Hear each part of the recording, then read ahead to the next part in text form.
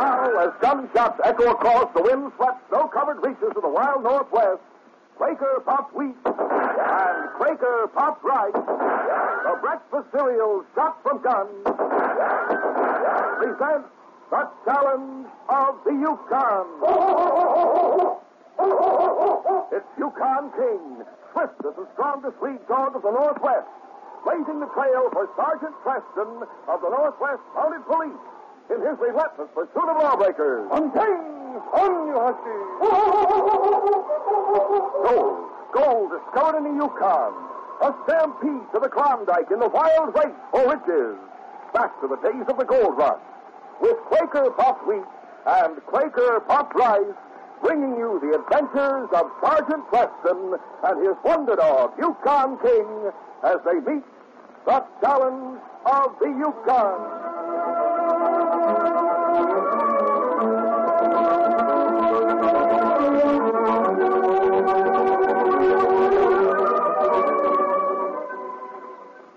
There's no one that can make a better cereal than Quaker Puffed Wheat. It's neat. And when you hear the shooting, you're darn tootin' that Quaker makes the ones shot from guns. You're darn tootin'. The king-size choice premium grains of both Quaker Puffed Wheat and Quaker Puffed Rice are bigger and better tasting. They're puffed to perfection, packed with bang-up nut-like flavor because they're the ones shot from guns. For a summer breakfast treat that can't be beat, get Quaker Puffed Rice and Quaker Puffed Wheat.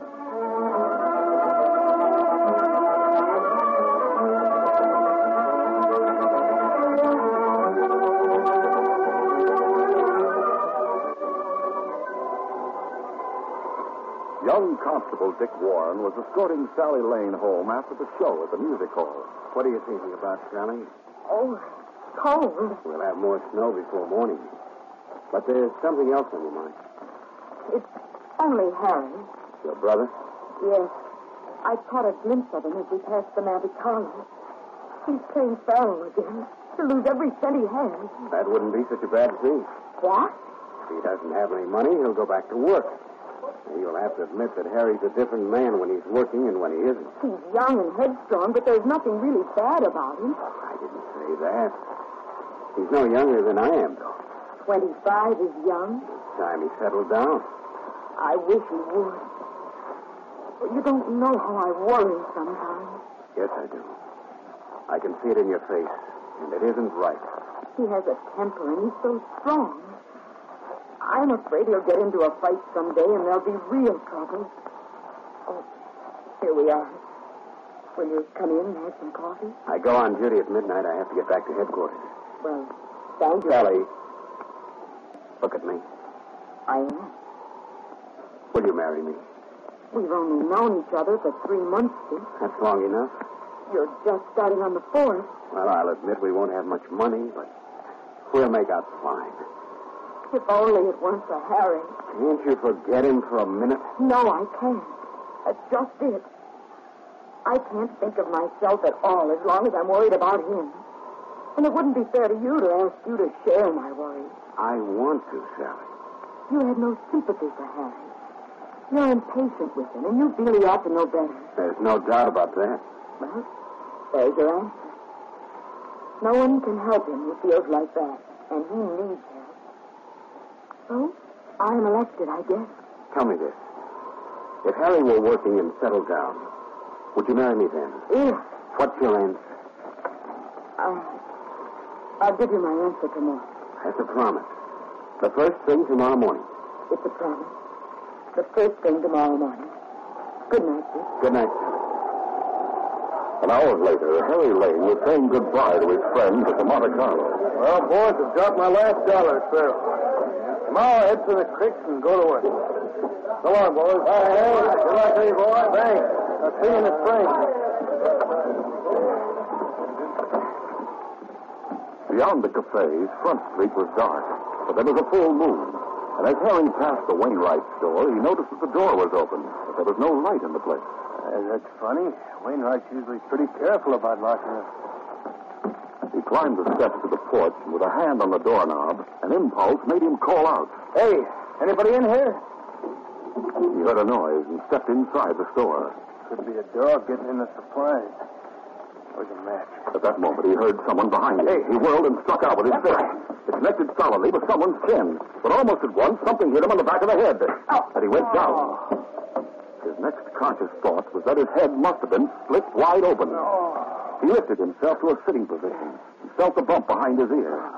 And then he remembered. The open door. The blow. He struggled to his feet. Searched through his pockets until he found a match and lighted it. There, just in front of him, Jim Wainwright was lying on the floor, his head only inches away from the open door of an iron safe. I hit him. He hit me as he was going down. His head must have hit the safe door. Let's see if he... Harry knelt beside the unconscious store owner.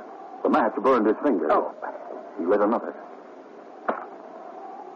Yeah, he hit his head all right.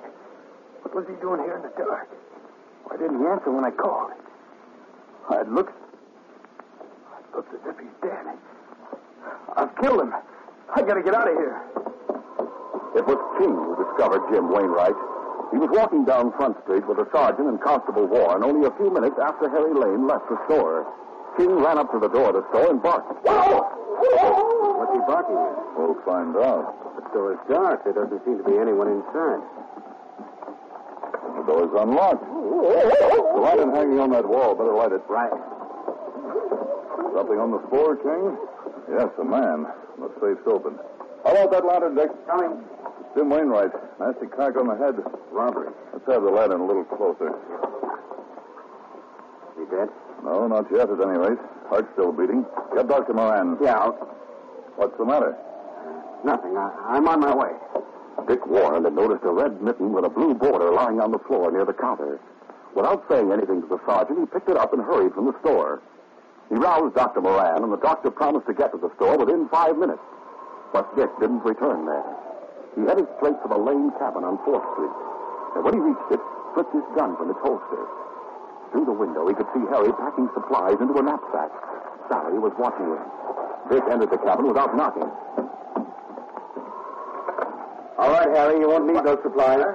You're going to headquarters with me. Well, what for? To answer some questions. What's he done, Dick? I haven't done anything. This is your mitten, isn't it? Why, yes, I knit them. I remembered you showing me the pair when you finished them. Harry dropped this one in Wainwright's store. I haven't done anything. Do you deny that you were in the store tonight? Well, no, Do you but... deny hitting Wainwright? I may have hit him, but let me explain. Go ahead. How much money did you get from the safe? I didn't touch the safe. I was passing along the street. Saw the store door was open. I was going to close it when I heard a noise inside. I went in. It was real dark. I heard someone behind me. I turned and let fly with a punch.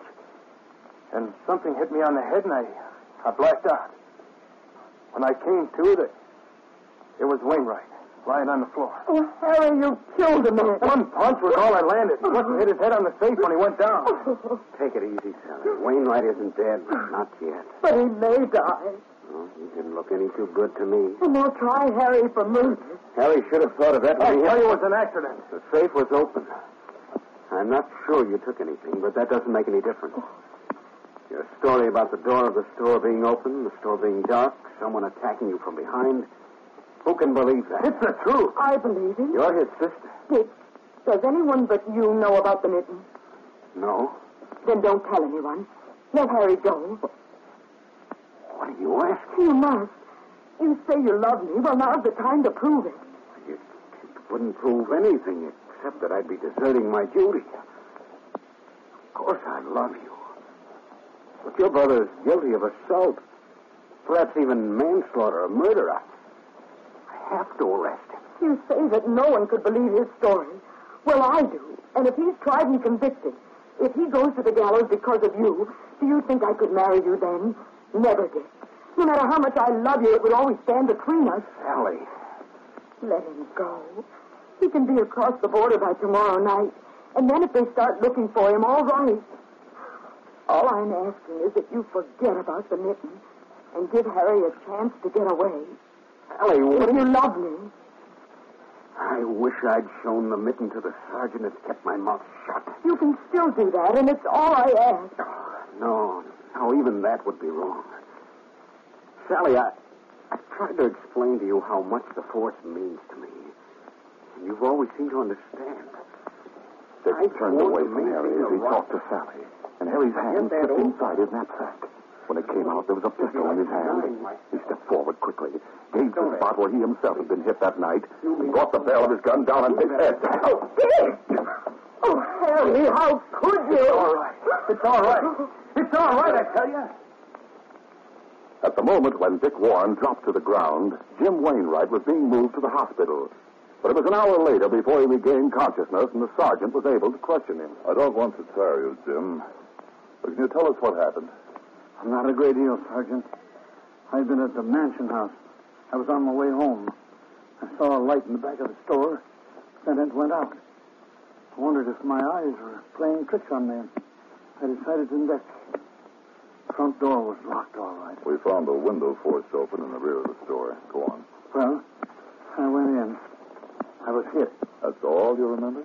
No, I must have come to for a few seconds. I don't know how much later, but I saw a man leaving the store. Recognize him? Yes. The light was full on his face. It was Harry Lane. You're sure? Positive. Just one more question.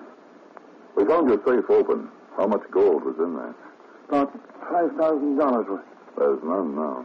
It was in pokes belonging to different miners. I was keeping it for them. The names were on the bags. We'll try to get it back. Harry Lane. I'd never have believed that he could turn thief. We'll see. Rest easy, Jim. Yeah, it's a good idea. It was only 10 minutes later that the sergeant found Dick Warren bound and gagged on the floor of the Lane cabin. When the young constable had freed of his bond... Thanks. I wondered why you disappeared. How'd you happen to come here? I found a mitten in the store. I thought it belonged to Harry. It may have. It did. He admitted it. He gave you the same treatment he gave Wainwright. Yes. That isn't the whole truth. How do you happen to be here? Wainwright's recovered consciousness. What? He saw Harry leave the store. Wainwright's alive, and there won't be any murder charge. No, but there's $5,000 in gold missing. Harry lied then. He did steal. Go on. What were you saying about the whole truth? I was careless. And that isn't the whole truth either. Well? Sally asked me to give Harry a chance to make his getaway. I might just as well have agreed. I listened to her arguments. They were personal, and I turned away from Harry to talk to her. He let me have it. She's evidently left with him. I suppose they're heading for the border. I suppose. Something over an hour's start. Yes. King will follow their trail wherever they go. We'll get back to headquarters and harness the team. We, Sergeant? Yes, you and I. Do I have to go, Sergeant? Don't you want to? Don't you want to help bring Harry back to make up for letting him get away? No, I don't. And your reason? Sally. She's the girl I want to marry. Harry's her brother. I know that. Don't you think it's a good reason for not wanting to make the arrest myself? It's no reason at all for a police officer. I sympathize with you, Dick, believe me. But sooner or later, every member of the force must face this problem. Does duty come first, or are personal motives more important? Are we able to live up to the oath we've taken? Do we have a right to wear the uniform? If I have to arrest Harry, then the answer is no as far as you're concerned. What's your decision? I'm ready. Let's go. Just before dawn, Harry and Sally stopped at Louis Michel's roadhouse about 20 miles from the border. Hold there. Is it safe to stop here? You need some hot food. Forget about me. And our team's worn out. Louis will lend me some fresh dogs. Come on. Then we won't stop for long. No. The door's barred. Well, now, there's a light inside. There's smoke coming from the chimney, and there are dogs around and back. There must be someone here. Louis usually keeps open house. I was just wondering about the door being barred. Against the wind, perhaps. Well, who are you? What do you want? Where's Louis? He isn't around. He must be. I can see his parka hanging on the wall. His dogs are out on the run. What do you mean he isn't around? I said he wasn't here. Let him come in. What? It's all right. Let him come in. Okay, come on in. That's better. Who are you two? What difference the names make? Where's Louis? You better take our word for it. He isn't here. Up with your hands, you're covered. Oh, Henry. It's all right, sis. Now, listen, you two. We want some food and some fresh dogs, and we're going to take them. If Louis were here, he'd be glad to oblige us. But since he isn't, we'll help ourselves. See what you can find out in the kitchen, Sally. There should be some coffee on the stove. That's what we need most. Keep away from that kitchen door. Go ahead, Sally. Sally, she's fainted. We'll continue our adventure in just a moment.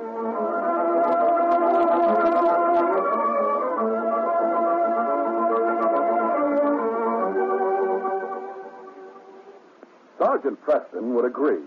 A man's best friend in the Yukon is his dog and his gun. Yes. In any pioneer country, guns of all kinds are a vital need, both for protection and for food. A collection of old guns can teach a person a great deal about the history of his country. And say, fellows and girls, you are lucky, because right now you can get a scale model Western gun collection. 6 authentic miniatures of famous old-time Western guns, plus a special gun rack for only $1 and a box top from delicious Quaker Puffed wheat or Quaker Puffed rice. Or you can order any one of these guns individually for only 20 cents each and a box top. But this radio offer ends real soon, so you must hurry. Remember, these scale model guns are solid metal, not hollowed out metal, not plastic. And the detail is amazing in such tiny miniatures. So make a note of the gun or guns you want by number or name. Number 1, Colt 45 6-shooter, the famous cowboy gun. Number 2, old reliable buffalo gun. Number 3, flintlock dueling pistol, often worn in a sash by gamblers. Number 4, Remington's breech loader revolver. Number 5, Wells Fargo Pony Express pistol. Number 6, Winchester 1873 Buffalo Bill rifle. Don't wait. Write down the number or the name. You can get one or more of these authentic scale model Western guns for only 20 cents each and a box top from Quaker Puffed wheat or Quaker Puffed rice. For full details and a handy order blank, see the special new packages now at stores. Hurry, supply limited. Remember, right now, tonight, you can send for all 6 guns the complete scale model Western gun collection, plus a special gun rack, all for only $1 and just 1 box top from delicious Quaker Puffed wheat or Quaker Puffed rice. Send with your name and address to Western Guns, Box L, Chicago 77, Illinois. This offer ends soon, so act now. Send to Western Guns, Box L, Chicago 77, Illinois.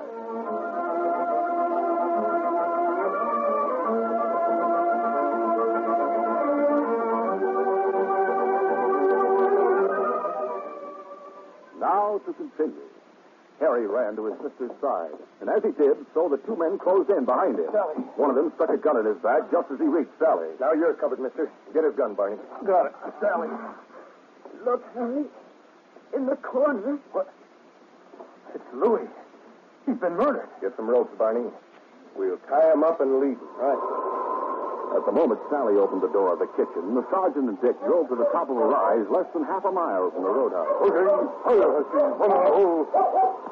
You recognize those dogs out in front of the cabin, Dick? That's Harry's team. We've caught them. And you'll be going on alone from here. Right. There's a line of woods over the left there that runs behind the cabin. Follow it, and they won't be able to see you. I'm heading straight down the trail, Sergeant. Harry won't shoot at me. You're sure? I'm certain. He won't make any more trouble. Perhaps Sally will forgive me sometime. You've passed your test, Dick. You know, it may not have been as severe as we thought. What do you mean by that? The story Harry told you about the door being open and all the rest of it could be true. I keep thinking of one point. Harry landed a solid blow on someone's chin, and he says it was after that he was hit on the head. Harry was hit, all right. I saw the lump. Well, Harry packs a lot of power in his fist. If Wainwright took a solid right to the chin, he couldn't possibly have knocked Harry out as he was falling to the floor. That's right. And there's another thing. There was a deep gash on Wainwright's head, but no sign of a bruise on his chin. Then you don't believe that Harry hit Wainwright at all? Could be he was up against 2 other men. But those 2 men knocked out both Wainwright and Harry and stole the gold. Take a look at Harry's sled before you go inside. There's no gold. We have nothing against him. Well, let's say no evidence except Wainwright's identification, and that only proves he was in the store. I'm on my way. Will you wait here? King and I'll be around in case you need us. I'll see you later. Easy, boy. You wondering why we aren't going along? There's something about that roadhouse you don't like, eh? Well, we'll leave the team in the woods and head down there, keeping to the cover of the trees. Just in case, King. Just in case. When Dick reached the roadhouse, he made a thorough search of Harry's sled. There was no gold on it. He opened the door of the cabin with a light heart. He found Sally and Harry sitting at a table in the large front room drinking coffee. Good morning, Dick. You don't seem surprised to see me. We saw you coming down the trail. You should never have run away. I know. We're ready to start back for Dawson this minute. I'm ready to face the music. There may not be much music. Jim Wainwright isn't going to die. What? And I see you haven't any gold on your sled. I told you I never touched the stage. I hope we'll be able to clear you of all charges. Oh, that's wonderful. Shall we get started? Well, there's no rush. I'd like to warm up a little and have Louis bring me some coffee. I'll get it for you. You stay right here and talk things over with Harry. Sergeant Preston and King kept to the cover of the trees until they were directly behind the roadhouse. As they started for the back door, the scent of death reached King. He looked up into his master's face. Still worried, boy? Well, I don't believe Dick will have any trouble with Harry. Well, we'll make sure. There was a sled pulled up just outside the back door of the roadhouse. It was caked with snow, and a harness was thrown carelessly across it. That sled's been on the trail recently. Maybe someone else in there. We'd better take a look, King. The sergeant untied the lashings that held the canvas cover on top of the grub box. On top of the supplies, there were at least 20 small leather sacks. King, these could be the missing gold, folks. Names on them. Jake Winters, Bill Jones, Tex Martin. All from Dawson and all Wainwright customers.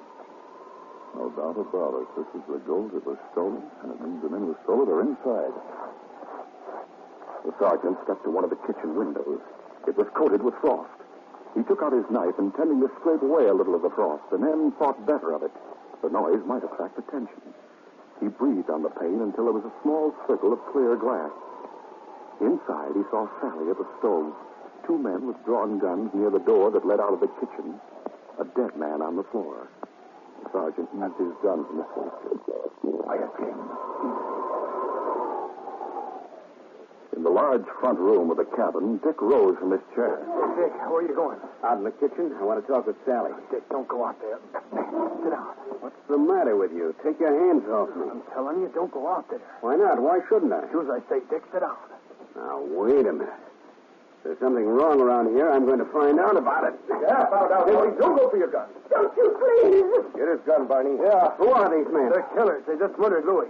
They had you covered, all of us covered, ever since you came in. There was no way we could warn you. They were going to shoot you as you came down the trail. But we told them you were after us.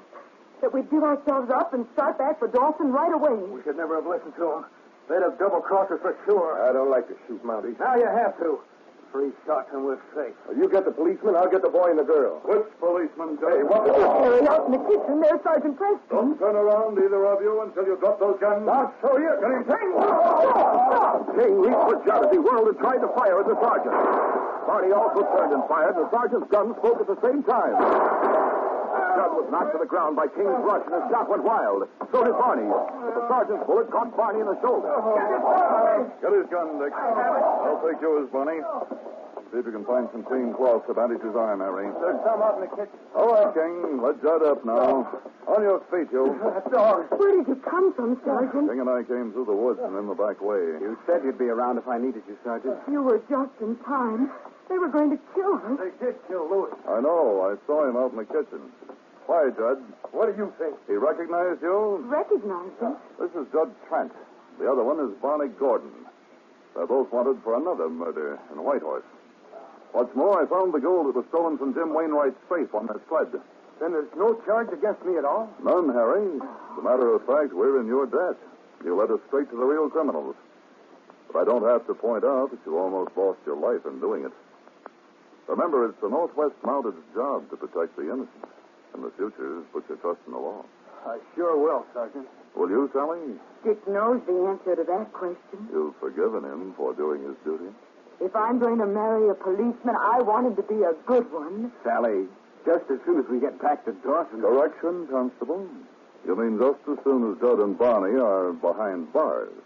Just as soon as we're able to say this case is closed.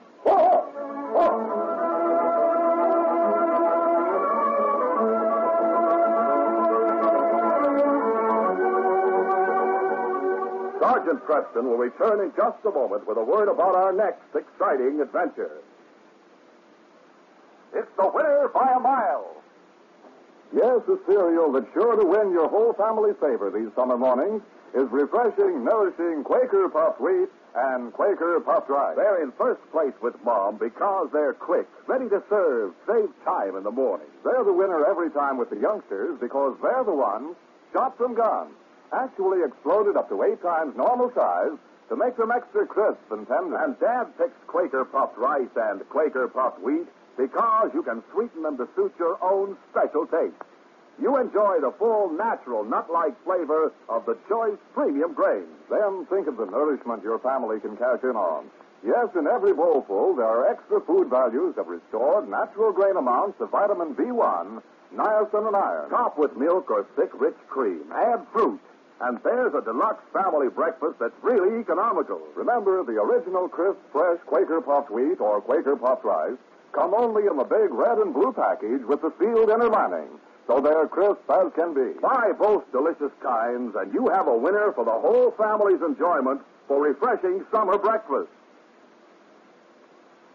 To learn his next assignment, Sergeant Preston reported to the inspector in the Northwest Mounted Police Headquarters at Dawson. You sent for me, Inspector? Yes, Sergeant. I have a difficult assignment for you. What do you know about the town of Sunset? Why, I know that some of the roughest characters in the Yukon make it their headquarters. Exactly. And on the ridge above Sunset, there's the McDonald Mine. It's getting to be one of the largest producers in the territory. That combination, so much gold and such men, may lead to serious trouble. You ought to go to Sunset and make that your headquarters, Sergeant. I leave the method of handling any trouble that may arise entirely to you. Yes, sir. I'll start for Sunset at once. But the McDonald Mine has already been marked as a target by the ruthless men who inhabit the wide-open town. And Blackjack Galt, their leader, has a personal grudge to settle with the sergeant. Heading for Sunset could easily mean heading for sudden death. Don't miss this next exciting adventure. These radio dramas, a feature of the Challenge of Yukon Incorporated, are created by George W. Trendle, produced by Trendle Campbell Enterprises, directed by Fred Flowerday, and edited by Fran Stryker. The part of Sergeant Preston is played by Paul Sutton. The Challenge of the Yukon is brought to you every Thursday at the same time by Quaker Puffed Wheat and Quaker Puffed Rice. A breakfast cereal shot from guns.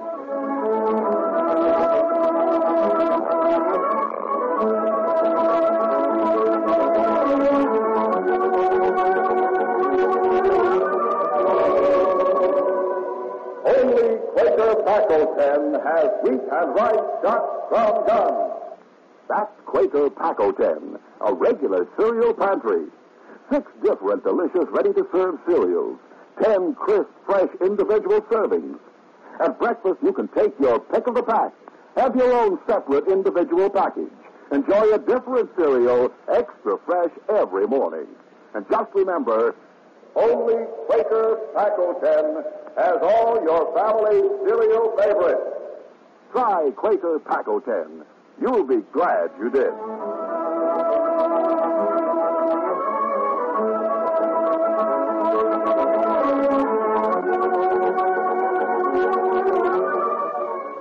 This is J. Michael wishing you goodbye, good luck, and good health from Quaker Puffed Wheat and Quaker Puffed Rice. So long. This is the Mutual Broadcasting System.